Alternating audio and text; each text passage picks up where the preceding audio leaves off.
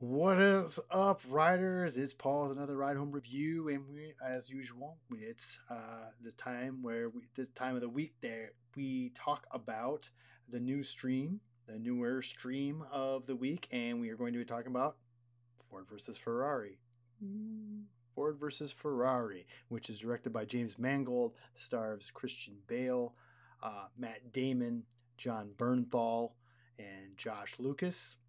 And before we get into that, let us do not forget to subscribe to Ride Home Reviews on your favorite podcasting platform, as well as YouTube, and like on Facebook and follow on Instagram. Before we get into that, or no, after that, now, let us talk about what Ford versus Ferrari is about. Well, it is basically a biopic. It's a place and time in which Carroll Shelby has been world-renowned race car driver has been recruited by Ford Motor Company to develop a race car to compete with Ferrari in the international race known as Le Mans. So that's the story. It's based on a true story. And so, what did I like about this film? Well, to be honest, there really wasn't much to not like about this film.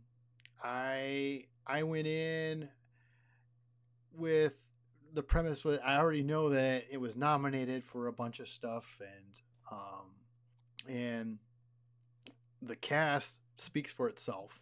At least the stars, the two stars, and so I don't know if I was quite swayed to go see it in the movie theater, but I didn't get a chance to, and so now that I think about it, I wish I would have seen it in a movie theater because first of all, what I really liked about this film was the fact that Christian Bale is absolutely outstanding, and in fact, to be honest, the cast is really good.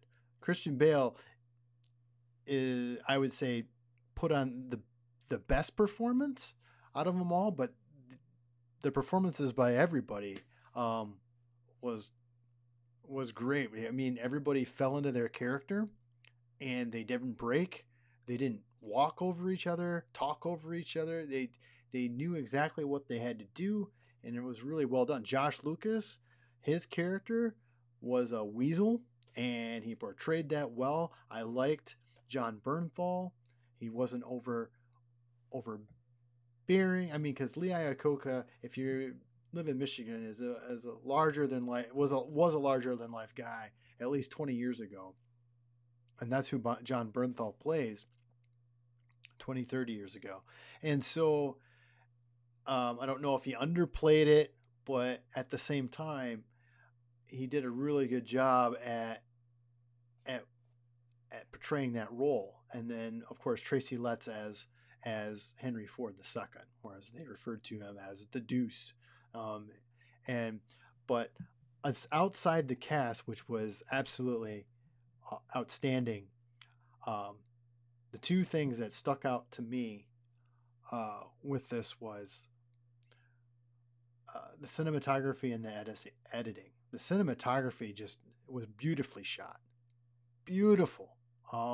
Just so much color, so it just was even, but at the same time, it just gave you this wide expanse of these this larger than life event, and so it was just really it was really awesome to see. And the editing, I mean, you going from the race car scenes to man, it was well done. It was well constructed, well played. It was well paced.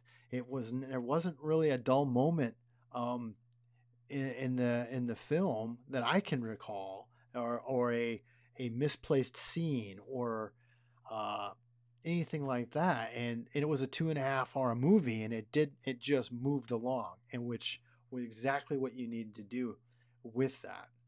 Um, so I mean, all of those pieces fell into place, and it was really well constructed and well developed in that end. A couple of things that I didn't care for. There's only a couple because it was a really well done movie.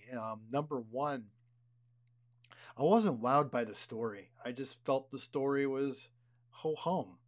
It was all these other artistic pieces put together that made this movie what it was. The story in and of itself was not something that really put you over the edge, or I wouldn't say it had some of the greatest lines. In fact, there were a couple good lines, but it was just well played by the players and the creative staff that put this together. Um, uh, the other thing I didn't like for it, and I know that I said that there were parts that didn't matter, um, or there weren't parts that seemed like every part that mattered. I'm gonna go back on that a little bit and say that one thing that I didn't like was that it had that issue of not knowing when to end. It should have ended two scenes prior because it did drag out unnecessarily. Not enough to ruin the whole flow and pacing of the film, but it still it just didn't need to drag on the way it did. So um, that was it. Other than that, what to watch for? There's a particular shot that I saw that they did in the Daytona race that I thought was absolutely outstanding. I hope you picked that out. I'm not going to give it away. I'm just going to give the scene. That's it. Go see the movie. It's you can rent it on Apple TV right now, or on the iTunes store, or whatever it is, whatever you want to call it. But you can go see it there. And don't forget, like I said, to subscribe to Ride Home Reviews on your favorite podcasting platform, including Apple Podcasts, as well as see this on YouTube, like on Facebook, follow on Instagram. And until next time, and I give this movie a yes. This movie is rated a yes, and we'll stick with that. And until next time, we'll watch something cool. See you, everybody.